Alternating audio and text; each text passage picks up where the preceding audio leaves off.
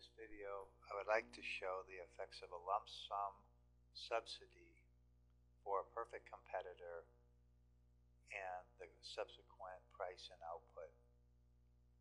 Let's say that Juan works in the perfectly competitive delivery system industry where he has fixed costs that occur because the government requires that he has a license. Here you can see that he's maximizing profits at 3 units of output at a price of $6. He's in the loss minimizing position because he's making an economic loss. If some of the fixed costs could disappear, then the average total cost curve would shift down. Let's say that the government suspends the licensing fee.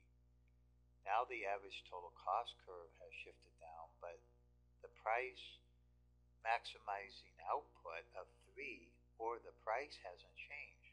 Juan is now profitable.